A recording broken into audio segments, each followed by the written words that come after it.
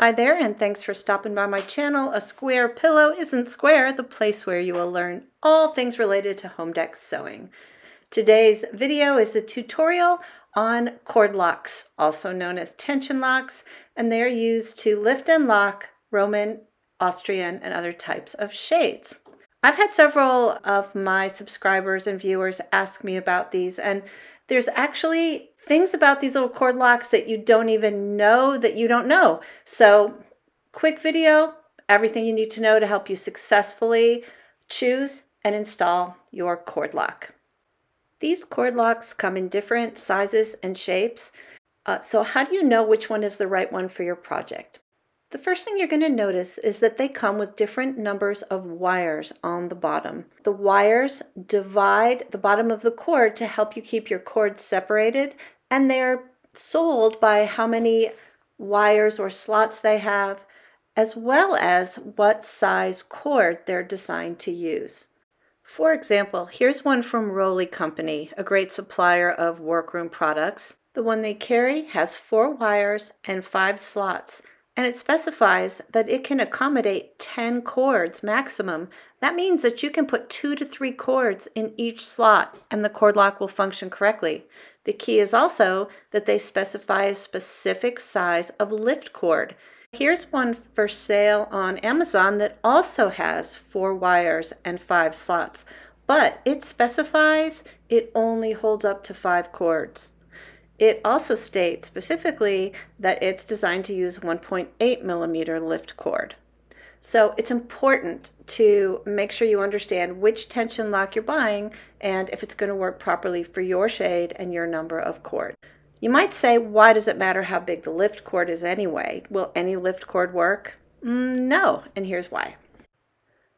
When you look inside your roller, there's going to be a gap on either side of the roller. It's clearance so that it doesn't hit the plastic casing.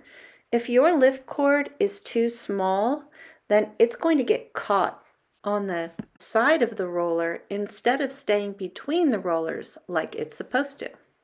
And that actually is the case in the one that I'm using on my demo. I actually strung this shade originally just as a sample to wrap around a cord cleat. I didn't intend to put a tension lock on it, so I used my thinnest lift cord. But after I strung this little demo shade with a tension lock, I noticed that the cord kept getting caught in the side of the lock, and it is because my lift cord is too small for this lock. All right, the next thing you might not know about these cord locks is that there is an inside and an outside. If you'll notice, this wire is fed through the housing, and on one end it looks like the top of a staple. On the other end, where the wires poke through, it looks like the pointy ends of a staple. Whether you put your cord lock on the right side of your mounting board or the left side of your mounting board, the staple top side, the more finished looking side, should always face the outside of your shade. This will ensure that your tension lock and release work correctly, and also it'll look neater if someone sees the side of your tension lock from the room. Okay, let's talk about mounting the little tension lock and stringing it on your shade. Some people say to attach the cord lock first and then string it. I find that a much more difficult way to do it, and here's why. If you hold the cord lock upside down, as you see here, gravity is going to make these two rollers roll up against each other, and there's no gap to run your cord through. If you were to take your tension lock and hold it above your head, give it a little shake, those rollers are going to separate and give you a nice big gap to put your cord through. If your lock is already attached to your board, the board gets in the way of your hand getting in to feed it from the top, and I just find it's much easier to thread my tension lock completely and then attach it to the board.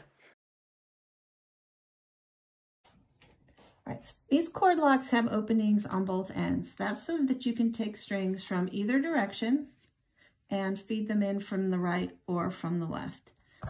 People often think you have to put the cord lock on the very, very outside of the shade, but I never do that because it always interferes where with where my last screw eye is.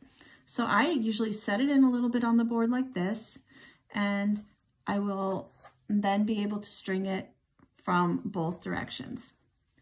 As I showed you in the last picture, these rollers have to separate. So give them a shake, make sure that they're separated, and that makes it really easy to feed the strings through. So let me get the end of this one. It's got to come in from this way. The way that you string these shades is you hold your cord lock the way that it's going to be on your board. This string is going to come in from the left. If your rollers are released, you should be able to go right in through the side and down through the rollers. And you can see that it fed right through there, and it went in between these two wire separators.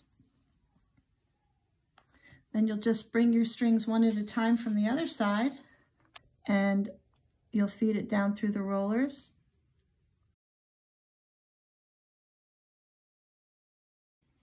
So these wires are separators so that your cords have space between them. So I'm just going to make sure this cord comes down in a different spot.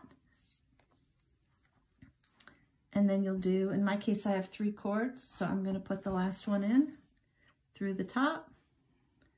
And see, there it is. If it's not going through where you want it to go, you can use a tweezer and grab it and put it on the side of the divider that you want. So there is my strung cord lock. Now that it's like that, this is at this point, I'm going to secure it to the board, and that's all there is to it. A couple more little tips to mention.